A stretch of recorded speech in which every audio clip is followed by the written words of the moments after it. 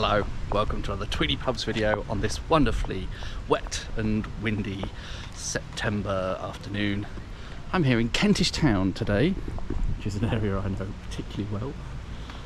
And it's a little bit out of the way, not really on the tourist trail. You wouldn't really come here unless you had a reason to, or if you lived in the area, but it's actually packed with some surprising gems in terms of Victorian pubs. I'm going to start with, as is often the case, the absolute best, in my opinion, the Pineapple.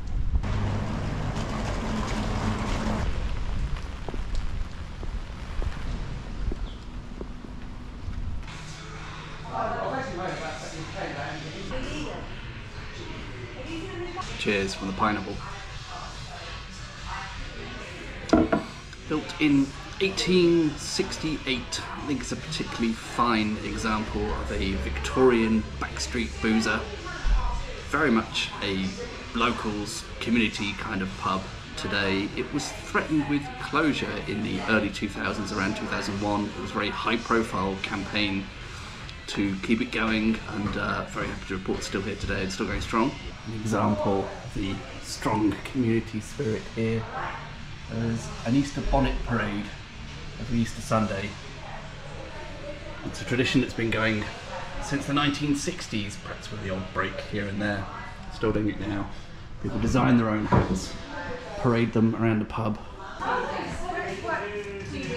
By special permission of Rob the boss. Coming behind the bar for a moment just to show you this wonderful back bar, which is a pretty unique, pretty impressive survival of Victorian pub architecture. There's this sort of three-panel etched glass mirrors. Sorry, Jeff. Do you need to get in? So, Jeff's gonna, make sure the whole place doesn't fall down. Okay, so three-panel etched glass, three different. You can't really see the middle one so much because the clock's in the way. This is French embossing again, our old friend. Probably acid used to engrave, etch, I should say, the mirrors here. Urns of flowers, but you can see this pineapple motif is repeated here and there. And also there's a collection of pineapple memorabilia along this middle shelf here. Lovely old clock. 4 pilasters with, I suppose, Corinthian columns up there. Wonderful old, I think original whiskies, brandies, wines. Bit of coloured glass right at the top. It's an absolute beauty. On the bar, there's the eponymous pineapple ale, which is Marston's pedigree rebadged, and 4 other guest beers on the hand pumps, plus a bunch of other lagers and so forth. Hard to imagine in the rain and the wind on a grim September day, but they have Morris dancing outside here, I think just one day possibly in the summer.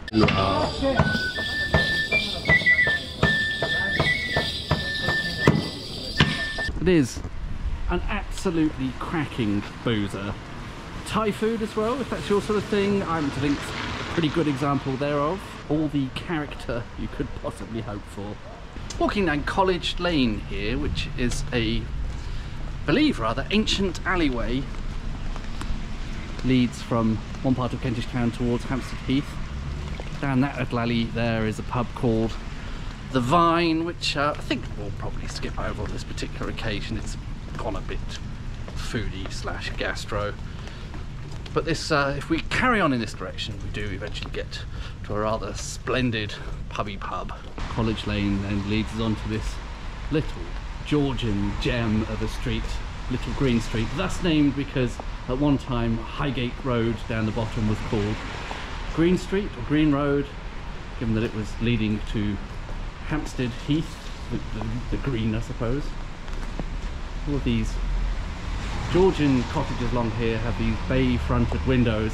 I'm led to believe were at one time shops, now all private residences. Alas, the lampposts there are electric now, but you could just about imagine this lit by gaslight on a misty autumnal evening. Really surprisingly beautiful little part of Kentish Town here. That brings us to the Southampton Arms on Highgate Road.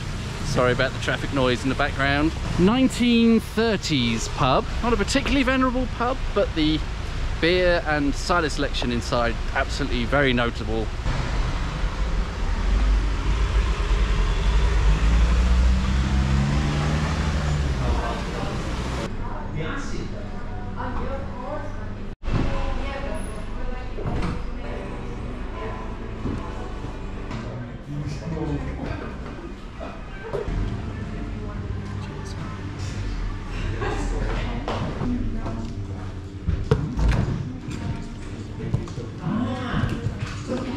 Southampton Arms.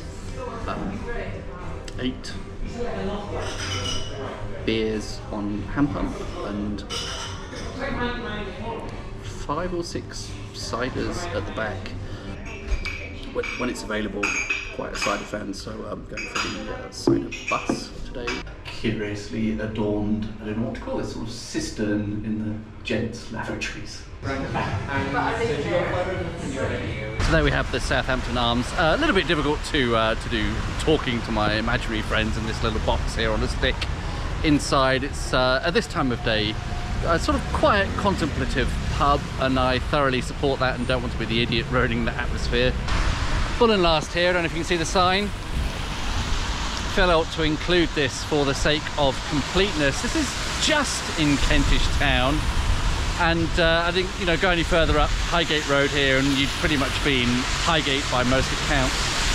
It's of some historical interest because of this story that this was at one time the last pub in London, essentially, before you got out into the countryside proper, and the coachmen carrying passengers would shout the Bull and Last. It was originally just called the Bull Inn, Coaching Inn, and they would shout the Bull and Last, as in the last stop within London. I'm not sure if that was when heading out of London or heading into London. To be honest, I've never really got on with this pub. It's gone very gastro as long as I've known it, and the beer offering is all a bit hipster, grapefruity, craft beer, IPA sort of stuff, and I walk past this pub very often because it's near the corner of the entrance to Hampstead Heath over there, and I've only been in perhaps 3 times and always found it a bit of a disappointment, so I'm gonna skip this one and just and carry on. I think at least in my humble opinion, I think Kentish Town has more characterful pubs to offer. Okay, here we are at the Bull and Gate at the base of Highgate Road, quite close to Kentish Town Station. Purportedly, the original name of this was the Boulogne Gate, which commemorates Henry VIII's victory in France over the French in 1544. I'm a tiny bit sceptical about that. It's one of those things that's sort of much loved of books on pub names, a bit like the Bag of Nails being a corruption of Bacchanals, but it may well be true, who knows. Once, I believe, quite a prolific gig venue, and it was acquired by Young's in 2014. They then set about a fairly substantial programme of refurbishment, and we now have the somewhat gastro-pubified version of it that we see today, but there are at least some still original features surviving. A very literal depiction of a Bull and Gate, and that arch above the door.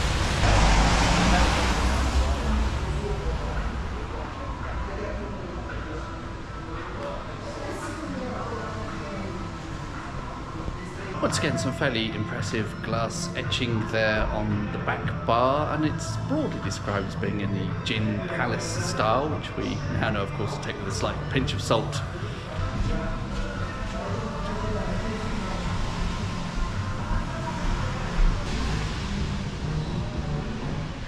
Of course, those of you who are Taylor Swift fans, I love the ridiculous notion that there might be some overlap between the sort of people who are interested in old pubs and Taylor Swift. That there is zero intersection there, isn't there? But this pub was actually used in one of Taylor Swift's videos. I think the song is called Endgame, and you get sort of brief glimpses of possibly a bit of the downstairs bar, possibly a bit of the upstairs bar.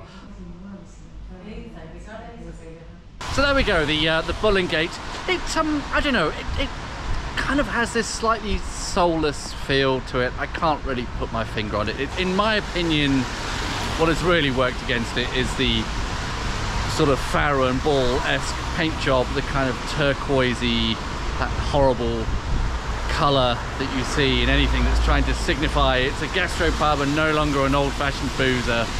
Okay, staying on the Taylor Swift theme, possibly ill-advisedly because I don't think it really appeals to my core demographic here, but behind me I have the Kentish Delight kebab shop, which also features in that video. Well, I say it features in the video, but the reality is I think they filmed some footage there which they didn't ultimately use. There's possibly a bit near the end of the video where they're eating kebabs or something. You don't care, do you? Get back to the pubs, Tweedy! Just round the corner here from the Bull and Gate and Kentish Delight is Falkland Place, a small alleyway that was also used, actually featured in that Taylor Swift Endgame video. On a great vantage point, right in the middle of the traffic. But here is the Assembly House, which almost directly faces, spinning around with some terrible camera work there, Kentish Town Station.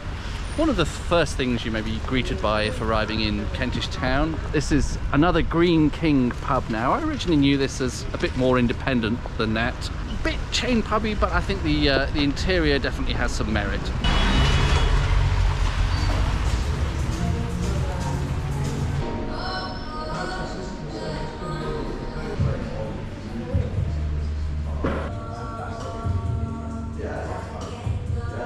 I think the back bar here, again, a little bit reminiscent of the Pineapple, quite impressive, but perhaps the best section lies behind me.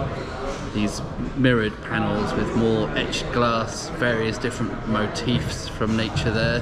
There has been quite a lot of modernisation, but that's perhaps the nicest corner. Even during the time that I've known this pub, the interior has changed somewhat substantially, but there's still this corner just off behind my shoulder over there, which I think is very indicative of this sort of late Victorian. Again, we would lazily call this gin palace in style. Whether that term is actually appropriate or not is a different issue, but really quite a lavish interior. So I'm back where I started, outside the Pineapple, to sign off. Hope that tour of Kentish Town Pubs was interesting.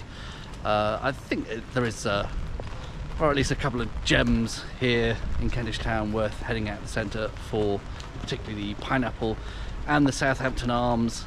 So thanks very much for watching, and I'll see you on the next one.